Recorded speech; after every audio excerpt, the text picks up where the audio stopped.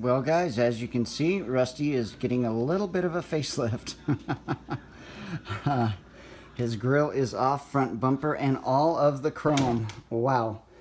There is bits and pieces of it here and there, and like I've shown you in the other videos, still going to retain Rusty's character, but inside completely painted and redone and protected from all further rust at all. I don't know if you can really see, but that's an oil rub bronze Rust-Oleum paint with the Eastwood rust encapsulator underneath it, so it's not going to rust from the backside now. So and then this is an example. So this is what it'll look like on the outside. I'm going to actually kind of use some oil and stuff and kind of polish this rough metal out, and then this one is the chrome side.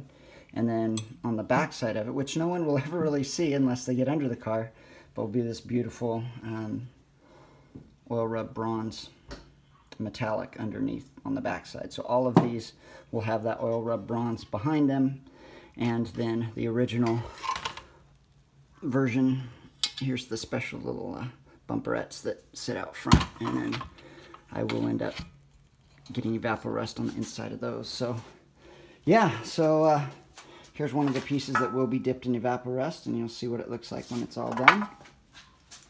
There we go. All the chrome is off of the front. Here's the grill. Now I can finally detail the grill.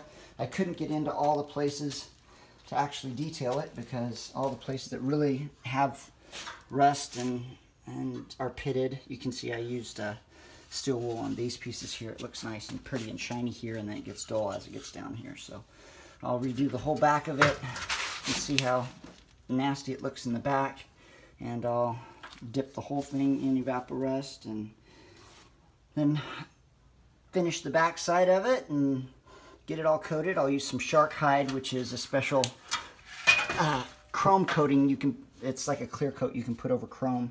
It's called shark hide. You can get it from Eastwood and a couple other companies, which works really good. And here's the front bumper. You can see it still has some of the rust and pitting in front, but there's that beautiful oil rub bronze on the bolts, and then the whole underside of it is oil rub bronze. Kind of hard to see, but everything, I reshot everything and coated it, and so the whole back side of it is completely redone and beautiful. It's really shiny and looks really, really good.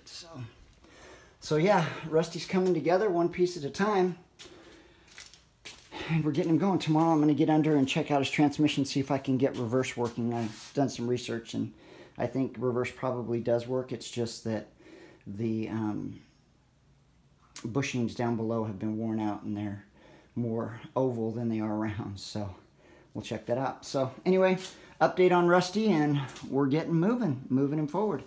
This guy was dipped in evaporust. You can see how nice and shiny it is now and redone, and so was the bird.